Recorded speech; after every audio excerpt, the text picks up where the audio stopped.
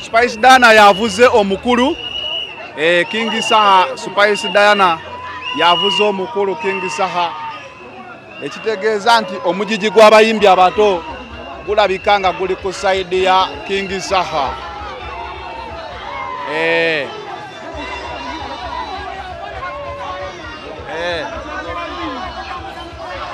Oyo president mako president omugamba ati King Saha olede tumukiriza agenda atufuge. King Saha olede president mutwala ajja kuyitawo.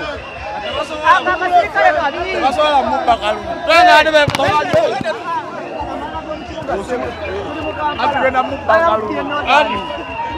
Kabako yoli waggulu gw'olaba eri azina Peoplepowr naye atuddeko. Peoplepowr naye agiddeko.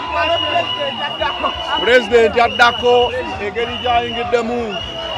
Spice Diana yazze avuga emmotoka. Spice Diana yazze avuga. Yaleese omukulu King Saha. Saidi eri Peoplepowr ne Kabako.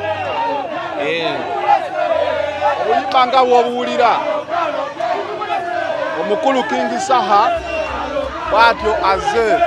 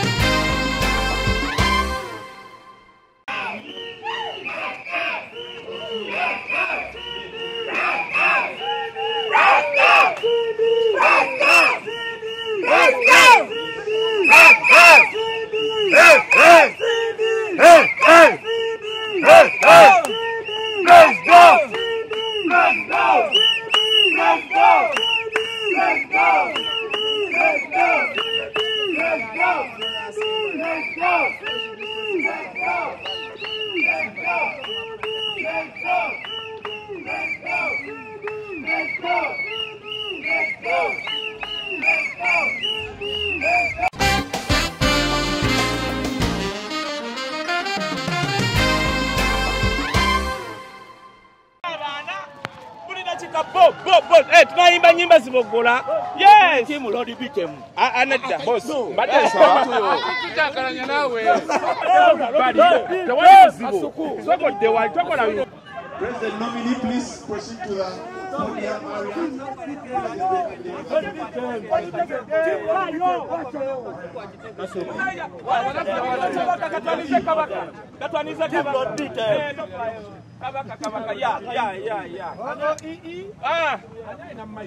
Banana Michael. Emma.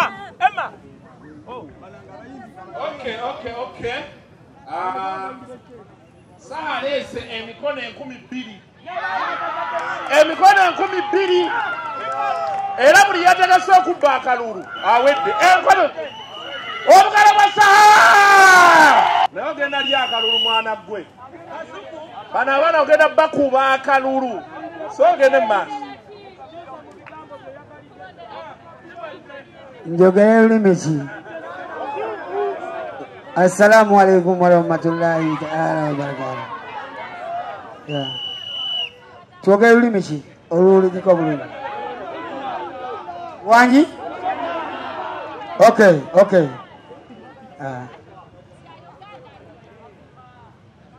Let me express my deepest gratitude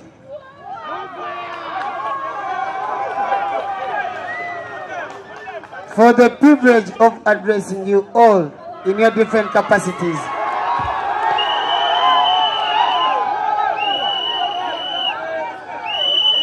We stand before you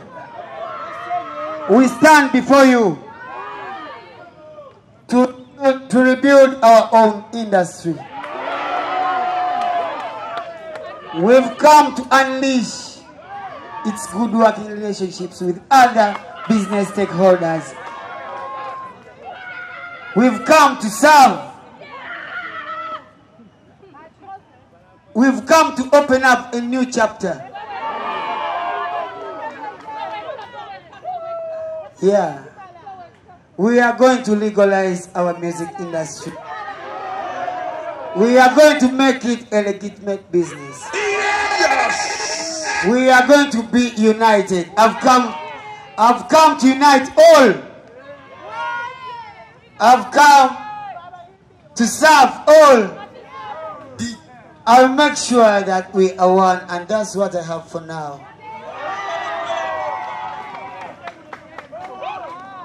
Molimi olutegerekeko bulungi amanya gange nze Semanda Mansour abasinga mumpita King Saha nyimiridde maaso gammwe nga Uma President, nyimiridde maaso gammwe ku lw'obumu, nyimiridde mu maaso gammwe ku lw'enkolagana. Tugenda kulwanirira amateeka gaffe ng'abayimbi, tugenda kakasa nti okuyimbwa kutwalibwa nga bizinesi nga olaba emirimu emirala, tugenda kulwanirira ekitiibwa ky'omuyimbi. Era omwana wa ghetto yenna ali eyo ng'oyimba funa kaadi ya Uma, ogenda okunkubira ng'ogamba President bandidde naye mbadde nina ki? Mbadde nina kaadi. Nsanse nnyo okubalaba, ebirala nja bibagamba ku Lwokuna mu press conference. Naye ng'emikono 2,000 gye tuzze nagyo wano, 2,000 gye gisookerwako. Kati buli ajja mu kalulu jangu ng'oli redde, ojja oyambadde pampa. Kuba DJ bwe tumala after 5 minutes okube sebatta nga tugenzi. I, Geoffrey Congo, being Chairman, Uganda Musicians Association Electoral Committee, pursuant to the Article 3, Section 8 of the UMA Constitution and Article 9 of the UMA Bylaws, declare Cinderella Sanyu, also known as Cindy, duly nominated as a candidate to contest for election as President. Cindy.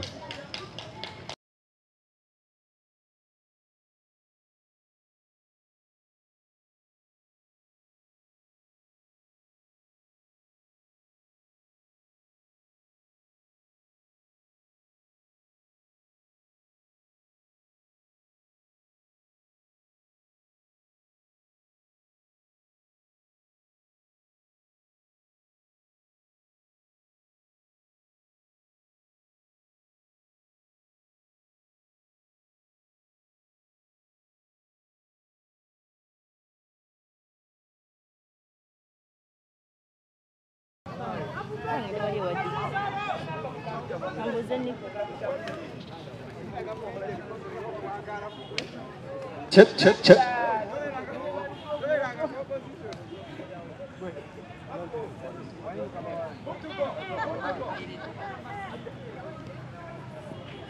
Good afternoon, ladies and gentlemen. It's a pleasure to see everybody coming in today. When I was coming today, mbadde suubira nti tugenda kuba bangi leero naye nga mwebale nnyo okujja. Amanya gange nze Cinderella Sanyu, mpozi twongereko eryokuyo. Nze abadde nali vice president nenfuuka president because president yalekulira. So I've been leading UMA as the vice president, and this is my first time of contesting for president. Nsaba mundabirenga ddala. Mundabire ddala. So I want to join the race because I am about reconciliation, unity, and of course continuity. Wali ebintu bye tuba tutandiseewo ne cabinet enkadde, but then nsaba okumpa chance okweyongerayo n'ebyo ebintu. Waliyo conversations eziri important nnyo nga bw'olaba copyright, Ministry of Culture, ebintu ebigenda ozimba industry binabadde ntandiseewo ne NCF ne UNCC ne Ministry of Gender. Kati nsaba an opportunity okumbaliza ebyo binabadde ntandiseewo. Ndowooza kyekyo. Mpozi nga mulina ebibuuzo.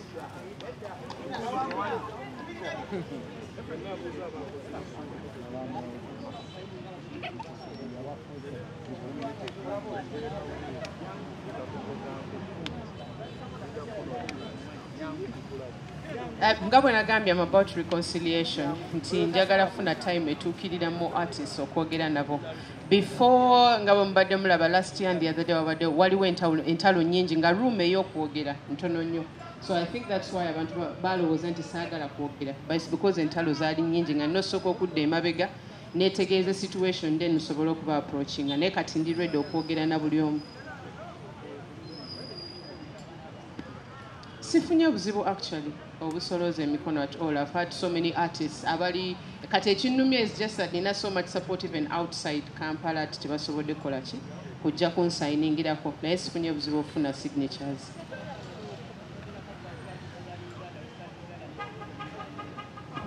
Chamwino Kumanyanti UMA is a national organization, a national association. So it's not just about Kampala, it's about all the 14 clusters which are divided all over the country. So tulina okunoonya obululu everywhere, not just wano mu city. Thank you. Spice gadgets nagambye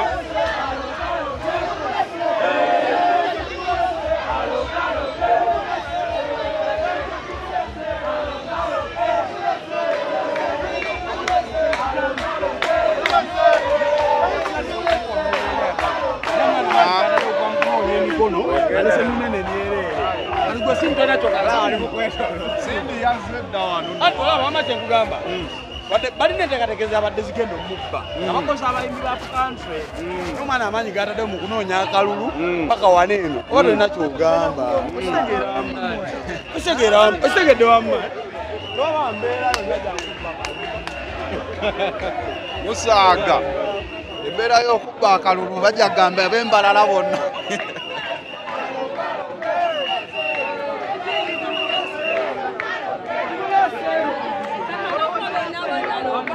oyo bamuyita omukulu King Saha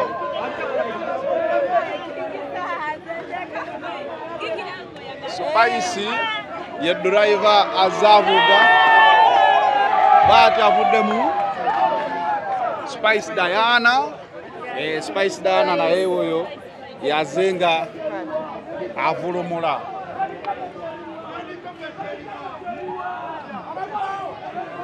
soko kwate ku kyuma kino icyuma cya Spice kikwateko wekitewe kisigadde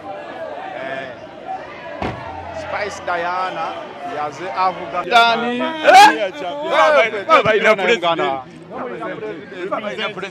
muda final chano kwoli obukosi kyekitambula kyekino